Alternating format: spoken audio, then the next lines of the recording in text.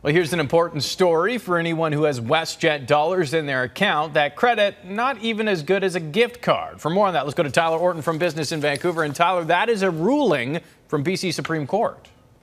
Yeah, the judge was very clear in this recent ruling that these credits that you may have been issued over a canceled flight or lost luggage, well, it functions like store credits. That's what WestJet has been arguing, and the judge agrees with. This is not functioning like prepaid gift cards or even prepaid credit, according to the ruling here.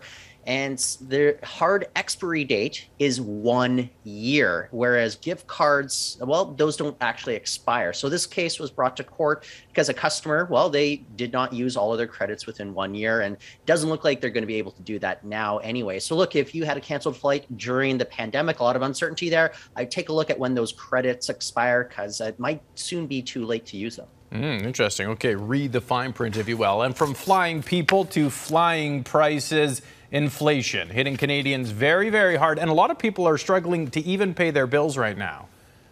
Yeah, we have a new report from CIBC revealing that 68% of Canadian debt holders are concerned about whether they're going to be able to pay their everyday living expenses and bills. And this might soon be exacerbated as we have Bank of Canada Governor Tiff Macklem. He came out last week and said he will, quote unquote, forcefully, if needed, raise hikes even further than where they are at this moment. We could be seeing hikes, could be seeing rates as high as 3% by this fall. And what that would do then, even if you get a hold of inflation, that's the goal, well, then you are putting the squeeze on a lot of people with mortgages as well. So it's really kind of a lose-lose situation for the economy. Just no simple solution out of the current conditions that we're facing right now, but not just here in Canada, but globally too. What would forcefully, if needed, mean?